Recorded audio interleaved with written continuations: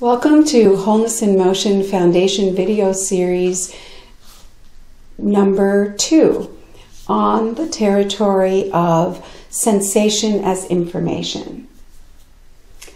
So we'll start and I'll ask you to describe what it feels like when you're anxious.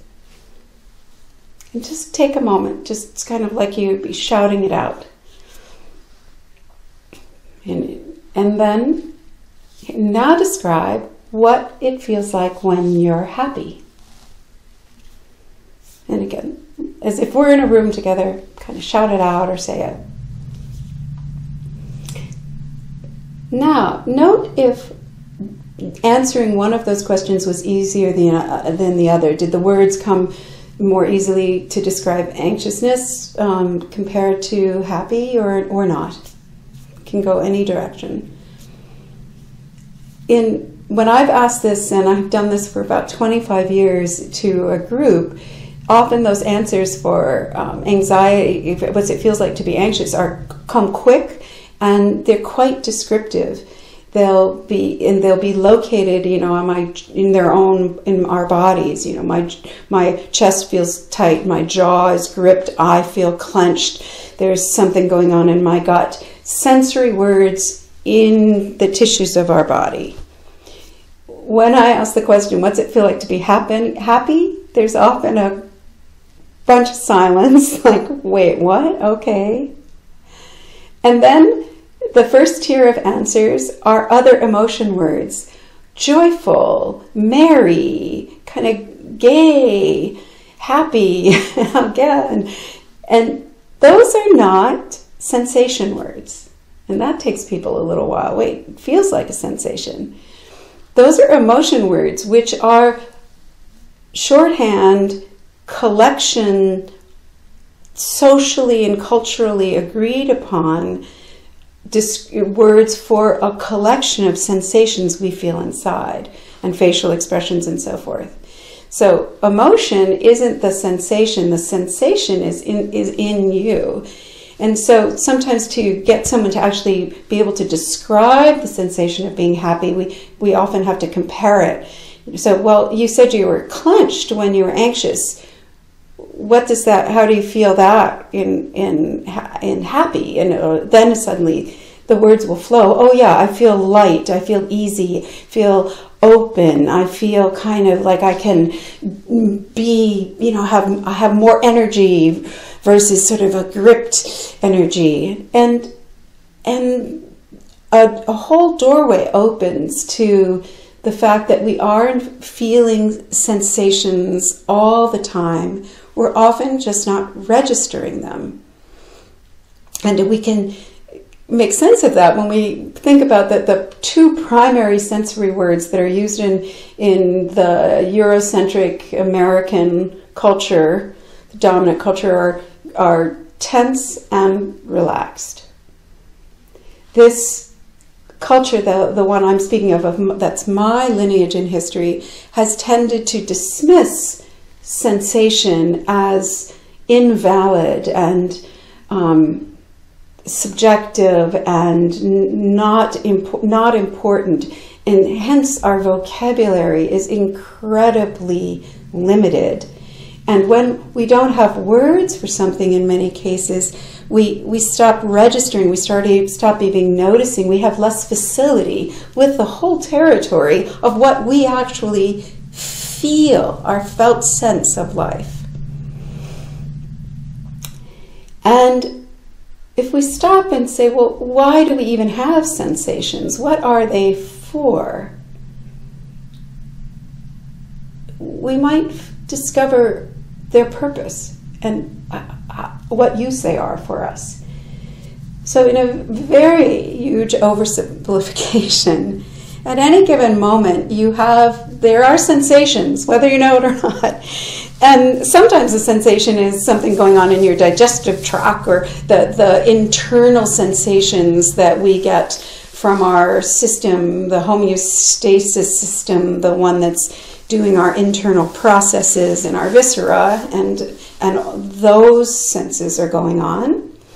We also have a whole series of senses, primarily up in the head, but in our skin and so forth, that tell us about the world around us, what we see, what we smell, the temperature, and so forth. So we're getting information of the moment.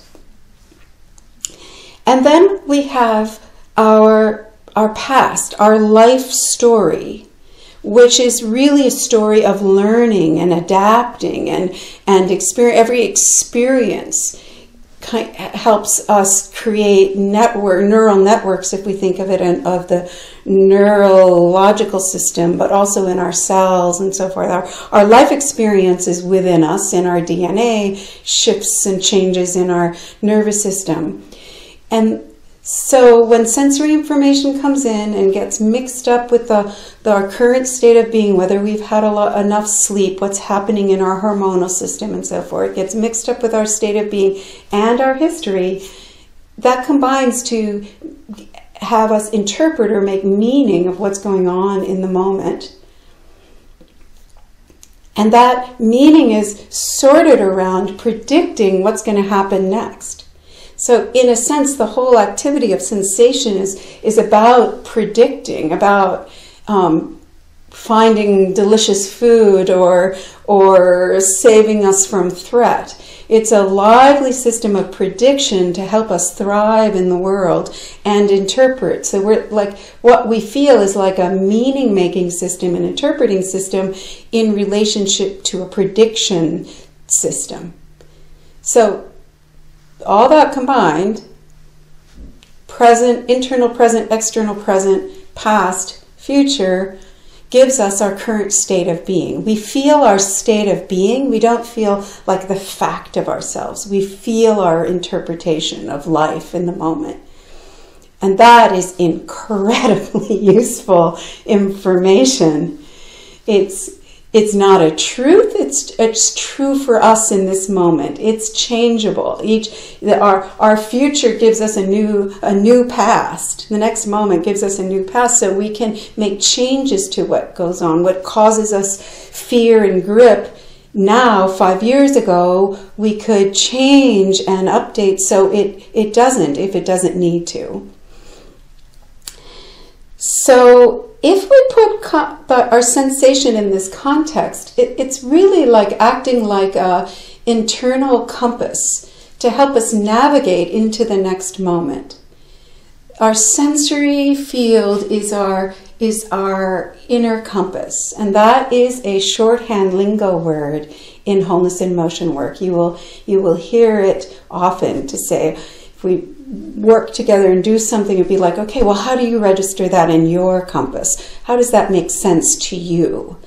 And so the heartbeat of wholeness in motion, which is setting up and offering you experiences and ideas and ways around wholeness in the world around you, so that you have the power to make choice, to interpret and use and discard as you need to, based on your own truth, your own experience.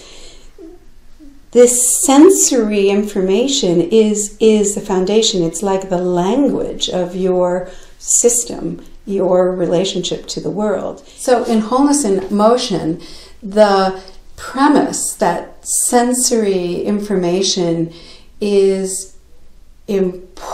real information, is valid and important information, really lays at the foundation of so much of what we do and how our approach is laid out. And the premise, not only that it's sensory information is important, it is the foundation for a person to be actually literally in touch with themselves, literally to have access to their ideas and their truths, so that they have a starting point from which to make changes, to learn, to grow, to live.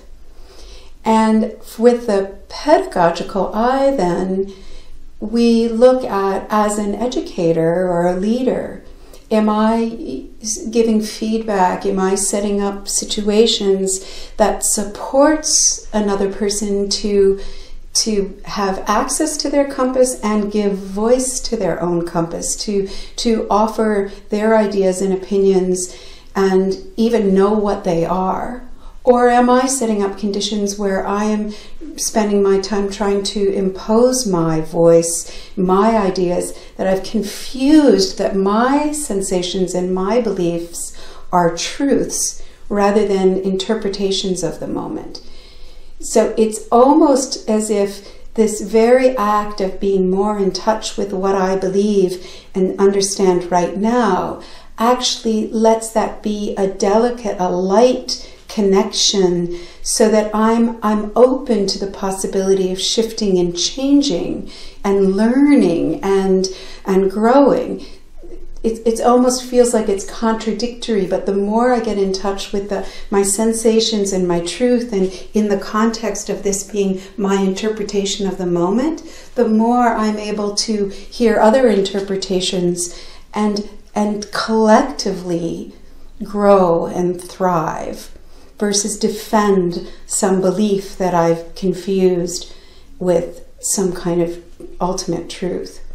So as an educator, as a leader, as we can discern that our questions aren't telling someone what they believe, and in this whole territory, we are actually starting where we are and helping a student start from where they are, so that we then have some place to go. We start from where we are so that we can move to what comes next, with our innate intelligence, with our whole self at the table.